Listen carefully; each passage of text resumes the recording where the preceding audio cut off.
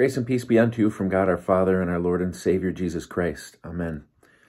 Today is Friday, January 7th, 2022, time after Epiphany. Our first reading comes from 1 Corinthians, the 2nd chapter, verses 7 through 10. But we speak God's wisdom, secret and hidden, which God decreed before the ages for our glory. None of the rulers of this age understood this, for if they had, they would not have crucified the Lord of glory. But, as it is written, what no eye has seen, no ear heard, nor the human heart conceived, what God has prepared for those who love him. These things God has revealed to us through the Spirit, for the Spirit searches everything, even the depths of God. Let us pray.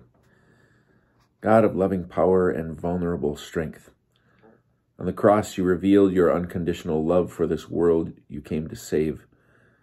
By the work of your Holy Spirit, give us faith in your abiding, transforming love. We pray this through our Lord and Savior, Jesus Christ. Amen. Be blessed. Be a blessing.